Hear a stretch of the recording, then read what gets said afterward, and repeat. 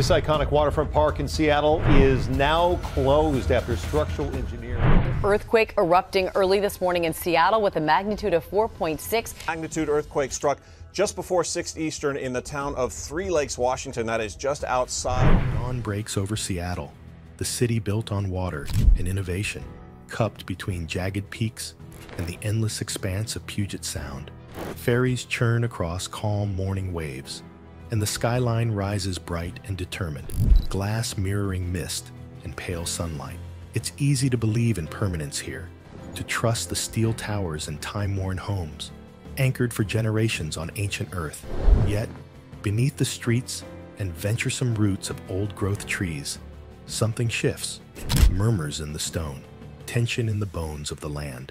While most of the city moves onward, unaware, scientists lean closer to the ground, reading new signals in the deep. Recently, those signals have grown clearer, challenging the city's collective sense of security. Updated seismic models now illuminate hidden cracks and segmented faults beneath Seattle.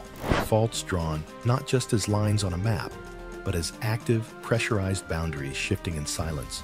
And in the heart of this story stands the Seattle Fault Zone, a scar older than memory, showing subtle but significant changes.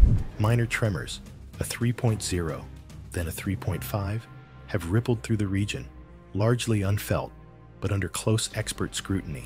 In research labs, on seismograph screens, and in the hush of university basements, experts interpret new data, knowing that every spoke of energy beneath the city is charted as a matter of possibility, not fear. We like to think disaster plays out on a distant stage, reserved for other coastlines, other fault lines, other older cities. But what if the real drama isn't explosive, but incremental? What if the most profound changes arrive, not with sirens and panic, but with the slow flex and creak at the very base of Seattle's foundations? What lies beneath Seattle's ever-bright skyline? And what do the new findings about cracks and segmentation reveal about the city's future? Faults in Motion, Seattle's subsurface secrets. To unearth the future, you must read The Rock. Seattle, for all its innovations and relentless momentum, is a city built upon a riddle, a landscape shaped, warped, and stitched together by invisible tectonic hands. At its root, the region is caught within a drama millions of years in the making. The slow collision between the Juan de Fuca Plate and the North American Plate.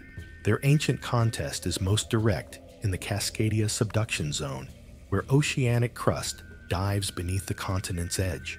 But unlike the visible drama of California, where the San Andreas carves a dramatic scar, Seattle's threats are more ambiguous, hidden beneath layers of glacial silt, river channels, and memory. Here, the Seattle Fault Zone snakes beneath city life like a ghost, mapped, abstract, loaded with old energy. It sits not at the distant edge of the state, but in the city's very heart, roughly paralleling Interstate 90 as it stretches from the Olympic Peninsula to the Cascade foothills. Once, Seattle's earthquake preparedness rested on the belief that this fault, while real, was largely dormant, a relic of past violence, unlikely to reawaken soon. Such calm was reassuring, albeit incomplete. Tremors seemed rare and minor, with major ruptures considered the realm of modeling. But with improved techniques, deep imaging, GPS arrays, and refined seismic sensors, the fault beneath Seattle is telling a more complex story. New research has revealed stress cracks suggestive not of imminent disaster, but of ongoing, subtle strain. Not the threat of a catastrophic rupture, but incremental motion and tension, shifting the land 1 millimeter at a time. Plots of ground motion, updated with recent data, display fresh irregularities. Minor earthquakes, a 3.01 morning and a 3.5 just days apart, form a background rhythm, a subtle reminder that the story is active, not dormant. This unsettling data demands new interpretations and a more humble view of the forces shaping the land underfoot. What exactly do these new findings indicate? Are they inconsequential? Or are they hints of accumulating pressure that could reshape the city's narrative? Cracking the code, segmented faults, and shifting predictions. For years, the Cascadia subduction zone and its associated faults, including the Seattle fault, were pictured as continuous breaks, organized and predictable. But nature is rarely so tidy. Recent research has reframed these faults as segmented structures, intricate, branching systems, more like braided rivers than clean fractures. Each segment may slip separately or together, releasing energy in unpredictable bursts. This segmentation changes risk. Scenarios once considered unlikely, a rupture that doesn't break smoothly, or linked slips that amplify shaking, are now necessary to include in planning. Risk is no longer a matter of clear lines, but of complicated mosaics. Even where the chance for a large rupture seems remote, the effects, if they happen, could be sharper, less predictable, and spread across previously safe zones. For Seattle, this matters deeply. A 2005 Earthquake Engineering Research Institute model, imagining a 6.7 magnitude Seattle fault quake, concluded ground rupture could reach about 6 feet, enough to inspire caution. Today's more detailed segment-based models suggest varied, even amplified, outcomes. Some neighborhoods may be spared, while others face focused motion as energy refracts along the bedrock's fissured edges. Throughout the Pacific Northwest, awareness of segmentation is reshaping disaster planning. Not all communities face the same odds. Vulnerability is now mapped as a complex quilt of local hazard. In particular, Washington's coastal land, soft, saturated, and often just above sea level, could drop nearly 7 feet in a major quake, as models and history show. Such rapid subsidence could instantly flood neighborhoods, ports, and infrastructure. If past preparations aimed only at the last known threat or model, what does it mean when newer, more complex dangers emerge? How do we plan when our baseline assumptions are themselves shifting? The tremor next door, subtle quakes, real risks. For most residents, the Seattle fault remains a distant abstraction. The city's daily hum is undisturbed, and earthquakes, until they force a reckoning, live mostly in headlines and emergency plans. Lately, though, comfort has been gently shaken. There have been no catastrophic scenes, but small tremors, a pattern, minor quakes, like a 3.0 and 3.5 magnitude, registered within days. These are not the disasters that fill news bulletins, but they are not meaningless either. Each marks a reminder from the Earth. This fault is not asleep. Scientists pore over the readings, mapping correlations between microfractures in subsurface models and the subtle seismic activity. In the recent past, such movement might have been dismissed as tectonic background noise. Now, with the context of segmentation and renewed stress indicators, even small quakes have layered significance. So far, the physical costs are minimal. The recent earthquakes have been low intensity, causing little to no damage to the built environment. Still, their presence is instructive, suggesting variability in the fault's stress regime and raising concern about future, possibly more consequential movement. Some places might ignore such minor quakes as irrelevant, but in Seattle, this pattern reflects deeper uncertainties and reinforces the need for vigilant interpretation. The risk landscape is not stable. It shifts with every tremor and every new scientific insight. Are these small movements just background noise, or are they the first hints of a louder chapter yet to come?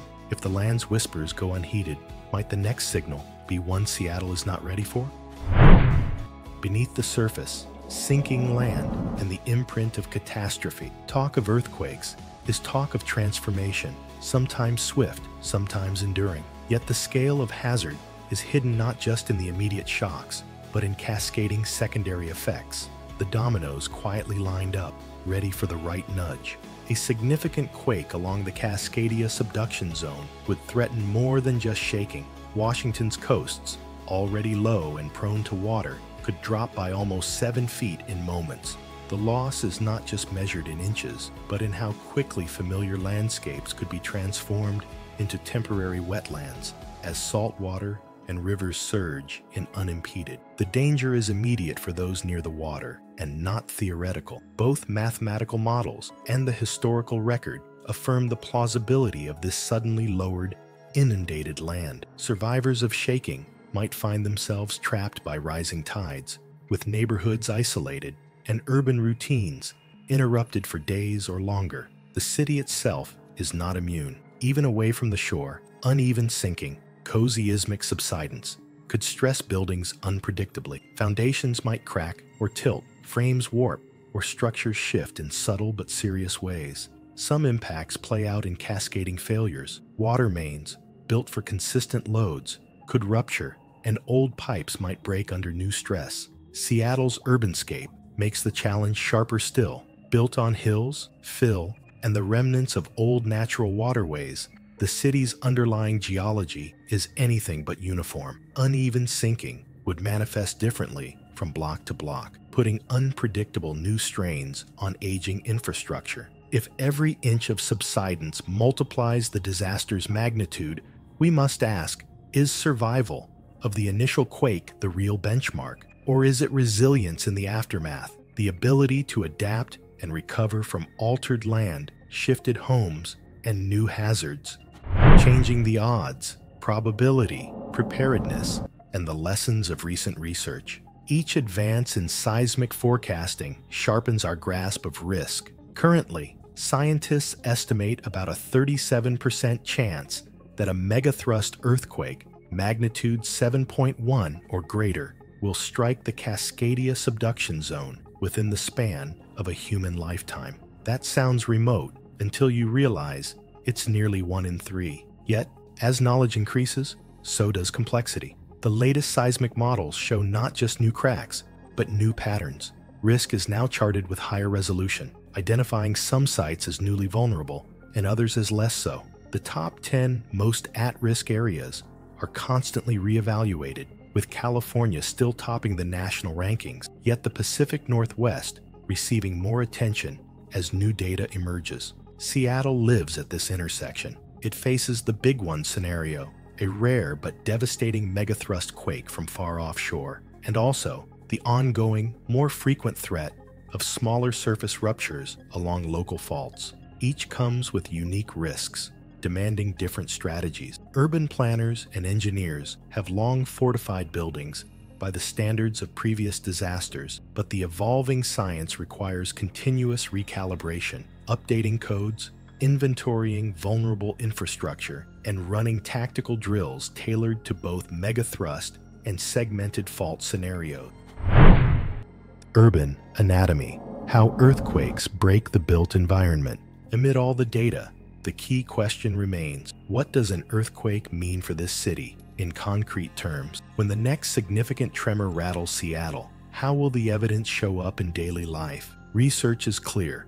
Uneven sinking creates stresses that most architecture isn't built to withstand. The land shifts irregularly. Neighborhoods can tilt or settle while others remain stable. On building after building, cracks radiate across foundations and walls. Wooden frames twist. Steel beams are forced to bear new angles or loads. In severe cases, entire structures may be deformed past repair. But the challenges go beyond cracks in concrete. Underground utility networks, pipes, power lines, and fiber can break or disconnect as the earth moves beneath them. Sewage lines designed for precise gravity flow may buckle, and stormwater systems can overflow or fail if their underlying grades change unexpectedly. As water and power are often critical for emergency and recovery, their failure can magnify the crisis well beyond the initial shaking. Living with the fault, memory, adaptation, and the long shadow. Insight brings reassurance. So far, the region's earthquake intensities have left the built environment mostly unscathed. Daily life continues. The skyline endures. Yet, beneath the calm, experts work steadily. City planners, architects, and researchers press for appropriate vigilance. New construction guidelines, critical service redundancies, and emergency routes designed with the latest hazard maps in mind. Buildings are gradually reinforced, lifelines rerouted, and evacuation corridors identified, all reflecting a culture that aims to coexist safely with risk. Neighborhoods mapped over stress cracks hold more frequent drills. Schools use simulations to help young people visualize risk. Information campaigns translate complex research into practical advice, working to shift preparedness from abstract worry to concrete habit.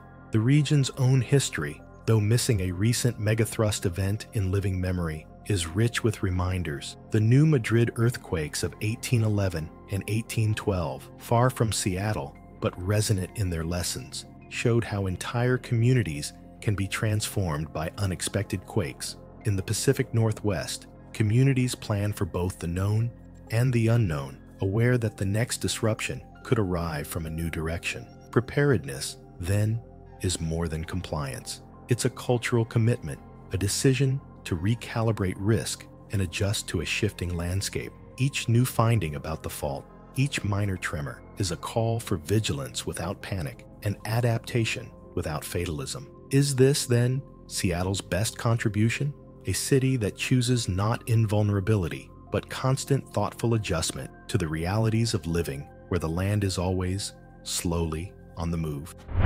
Shifting focus, science, community, and the will to endure. These seismic discoveries have pushed the conversation from scientific circles into public life. Now, policymakers, emergency managers, and residents all have a stake in Seattle's geological narrative. Decisions made today require balancing expanded knowledge with community responsibility. The city, a test case for resilience, now draws attention nationally as it adapts preparation to meet evolving threats. Ultimately, resilience is measured not just at the moment of disaster, but through recovery. Seattle's ongoing challenge, like that of all cities on restless ground, is to build not just for survival, but for endurance, for weeks and months of adaptation, repair, and adjustment.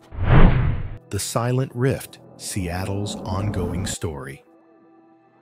Seattle is now part of an ancient tradition, communities that learn to live at the meeting points of powerful geological forces. Its identity, the combination of water, innovation, resilience, and sky, now includes a sharpened sense of vigilance and adaptation. Each new day brings the temptation to believe all is normal, unchanged, and safe. But the signals tracked in buried cracks and shifting models say otherwise. If you want to follow every twist and tremor beneath the nation's restless edge, like this video and subscribe so you never miss another seismic discovery. In the comments, tell us, how ready do you think Seattle really is for the realities beneath its feet? Are we prepared or merely hopeful the next rupture will be somewhere else? Thank you for watching. Remember, in every city, under every story, the world remakes itself, sometimes quietly, sometimes all at once. The Earth keeps its secrets, but with vigilance and curiosity, we might just learn how to listen.